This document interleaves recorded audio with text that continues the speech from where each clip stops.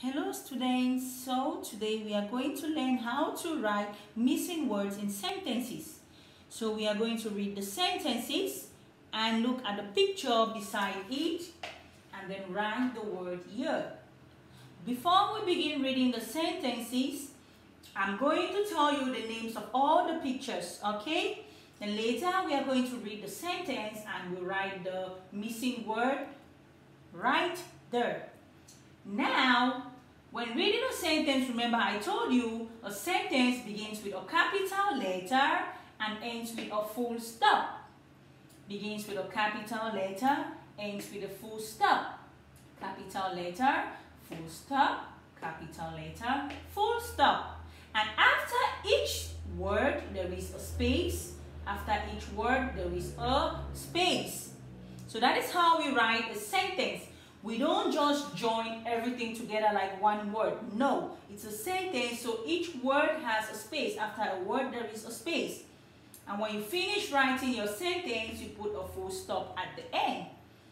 So first of all, I'll tell you the names of all the pictures, then we can dive in to read the sentences, okay? I'm going to do the first two for you.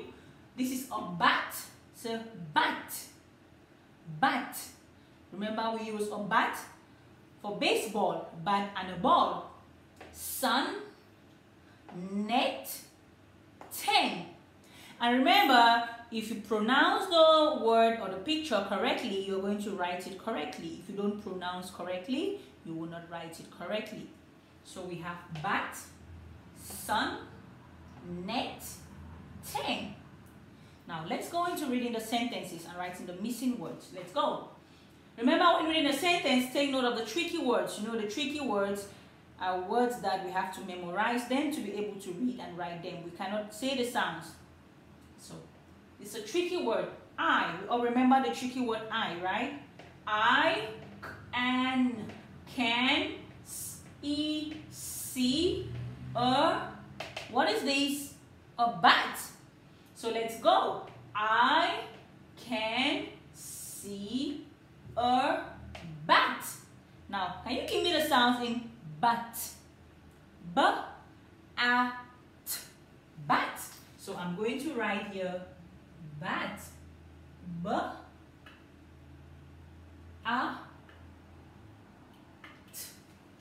Very good. Now let's read the sentence. I can see a bat. Very good. Can you see a bat? Yes, this is a bat. So let's go to the next sentence. This is a sun. Sun. Very good. Now let's read the sentence. In this sentence, we have two tricky words. I and the. So remember, you will not blend them when reading. I can see the, what is this? Sun. Very good. Give me the sounds in sun. Always say the sounds on your fingers before writing it. Okay? So let's write the sounds in sun. Let's say the sound. Go.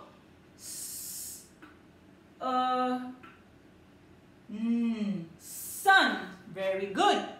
Now let's read the sentence. I can see the sun. Good job. Can you see the sun? Yes. Okay, the next picture we have is the net. Net. Very good. I can see a net. Give me the sounds in net. Net. So let's write it down. Net. So let's read the sentence. I can see a net. Very good. Can you see a net? Yes. Good job. Now the next one is 10. The number 10.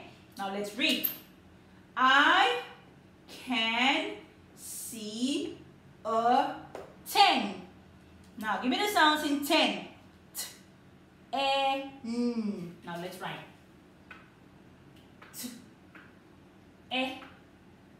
Now let's read the sentence. I can see a 10. Can you see a 10? Yay! job.